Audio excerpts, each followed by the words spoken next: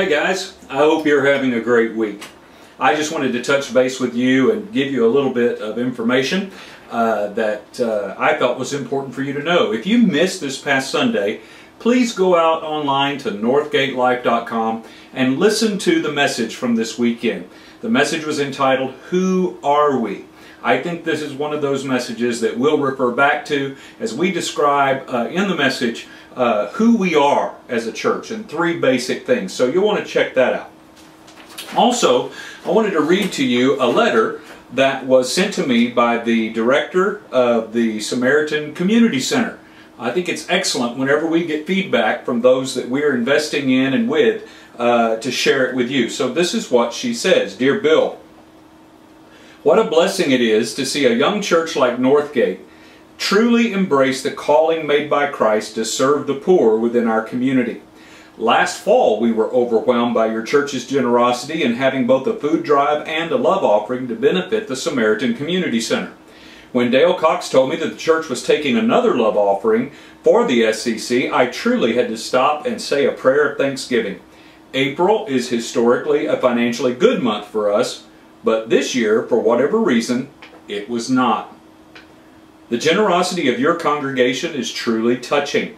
Your church's gift of $1,200, the size of the annual gift of several megachurches in our area, is a testimony to all of us here at the SCC. We thank you for your ongoing encouragement and support of what we do.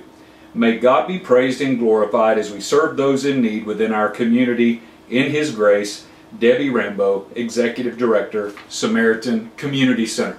I wanted to pass that along to you and let you know that Northgate Church is making a difference in our community by investing in solid ministries like the Samaritan Community Center. Also, I want to give you a couple of things to keep in mind we've been mentioning for the last week or so in the video announcements on Sundays. That is July 7th, which is a Wednesday evening at 7 o'clock. There will be a ladies' gathering here at the building. You'll want to check this out. I think there's going to be coffee and dessert.